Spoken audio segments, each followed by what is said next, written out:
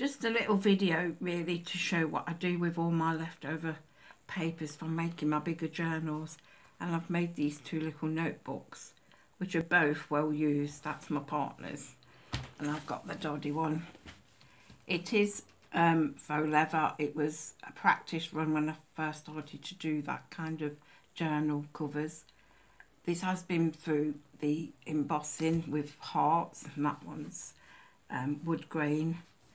But really it's a place I just put all my random papers, and actually it's turned out to be quite a handy little notebook. I did put fabric on the inside just to give it a bit more support, and really this is for me, so I wasn't really bothered what I used. And I put corners protectors on because they're usually the first to go. As I say, it has been well used. I have started to jot lots of notes in it, and I think I use it more than a proper journal.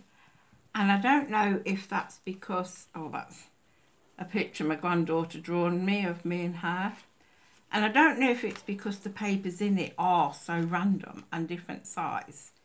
I really don't like throwing things away, so I thought this would be a good way to use up all those odd bits of paper. And you can see I've made lots of notes already, actually coming to the end. I did make a couple of tuck spots just to pop things in, which has also been quite handy. But this really is a useful way to chuck all your odd pieces of paper in, because if it's only you using it, it really doesn't matter. And I think I use it more because I feel like I could be more free in it and not so neat as I probably would be in a proper journal. I can just use it randomly. So that's a small one. And the big one's much the same. That has got washi tape down the spine. I gave it more support. My partner has already started to use it. This one though is 4.5 high by 3 inches wide, where this one's 5.5 inches high and 4.5 wide. So, upside down. As you can see, he has started to journal in it. But if you look on this side, I did make him a front pocket, put some tags in. I did jazz his up more than mine, but he has started to journal in it already. And again, it's random pages, just pure random leftover pages.